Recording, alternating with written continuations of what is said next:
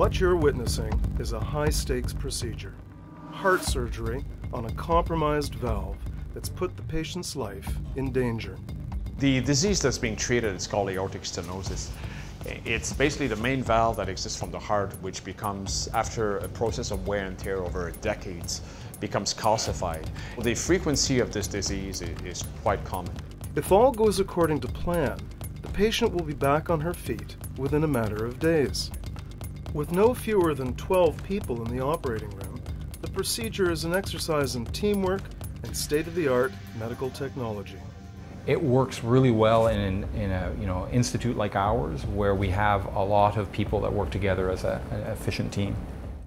The surgery, known as a transcatheter aortic valve implantation, or Tavi for short, has come a long way over the years. But like any surgery, it's not without risk. The patient, Bernice Kranz, says her condition has been deteriorating. The night before the surgery, her family paid her a visit. Very nervous. Yeah. The breathing is really bad. Has gotten bad this last couple weeks or more. Gotten a lot worse. Yeah. So I hope this helps.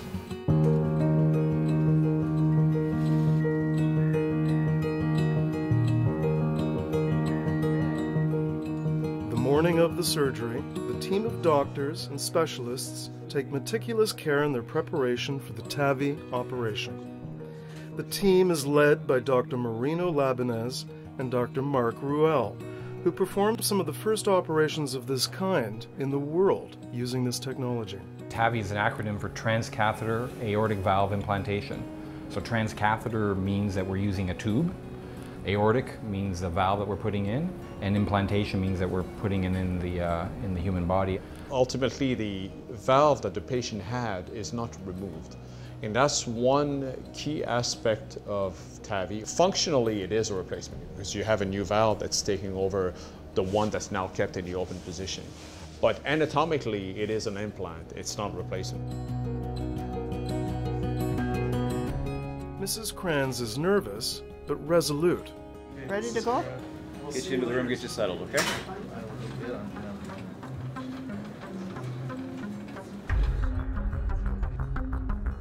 They put her in conscious sedation and begin the first steps of the procedure. First is one that's somewhat underappreciated, is getting into the artery of the leg. As Dr. Ruel will remember, in the early days, the tubes that we used were very large, and a lot of complications arose from that. So at the very beginning of the procedure, it looks very simple. You know, we're taking a picture, we're using ultrasound, we're identifying the perfect spot to enter the artery so that our large catheter doesn't destroy the artery and cause serious complications.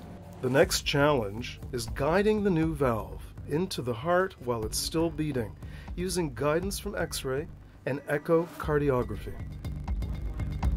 Prior to the advent of this technology, Mrs. Kranz would have been looking at open heart surgery. Mrs. Kranz would have had surgery on one or two valves, probably performed through a midline incision through the breastbone. Risk of a major complication, death or stroke. With what she had today, numbers would suggest that she's probably about half that risk. With the sheath in place, the team inflates the delivery system balloon and places a new valve in Mrs. Kranz's heart. 1, 2, 3, 4, 5. Balloon down.